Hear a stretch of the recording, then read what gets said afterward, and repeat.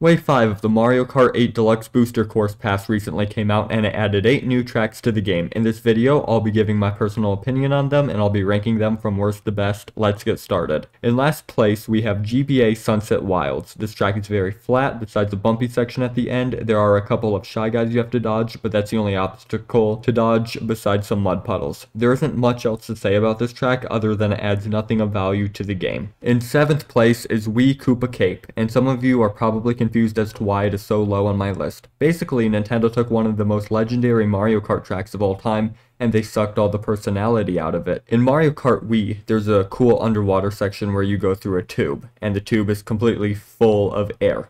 Well, in Mario Kart 8 Deluxe, Nintendo had the genius idea of having half the tube instead of just a full tube. This basically means that the water flowing is gone, so the sped up racing is out of the picture, as well as the spinny, shocking electric things, which added a lot of personality to the original track. Basically, Nintendo stripped away some of the best parts of the track, and that is why it is in 7th. In 6th, we have Tour Athens Dash. This track is based on Athens, Greece, and features a lot of Greek ruins. On lap 1 of the track, you have the option to drive over the top of some of the ruins, and later you go into a cave full of bats. Lap 2 has you going up a long flight of steps, and that's really the only thing memorable from this lap. Lap 3 has to be the best lap, though, because you start by gliding into the city, and later you go through a twisty path where you have to dodge a bunch of falling rocks. You end up going up the flight of stairs again, and that's it. Overall, this track is decent. At number 5, we got Tour Los Angeles Laps. This track has you going through California beaches, and the visual detail that went into this course is top tier.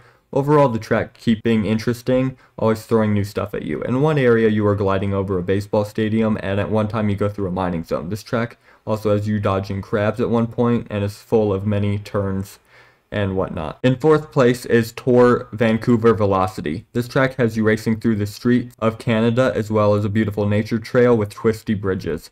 You also interrupt a hockey game in which you must dodge hockey players while on the ice. You also get to look at all the cool buildings in Vancouver while driving in the city, and overall this is a really fun track.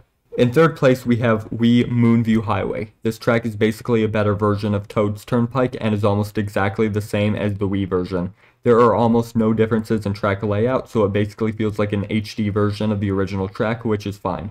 Moonview Highway was already a really good track, so it didn't need much improvement. My favorite thing about this course has to be the fact you go from a forest area to a big city where you go under a bridge. It definitely adds a lot of depth and makes the track more interesting since there are different sections to race through. Overall, this track is pretty dope. In 2nd, we got GCN Daisy Cruiser. This track has you racing on a moving cruise ship. Part of the track has you dodging moving tables, while another part has you driving through a water-filled room. There is also a pool on deck, and Nintendo added swimming Goombas to dodge, which is a really dope inclusion. Overall, this track was really well done and is one of the best booster course pass tracks.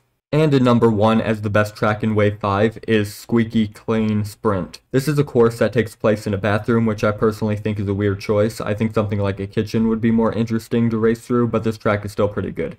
You drive through a sink and later into a giant bathtub. You proceed to go in the pipe system where someone apparently lost their ring. At one point there is even an obstacle course on the bathroom floor. Close to the end of the lap you fly over a toilet which shoots out water for some reason.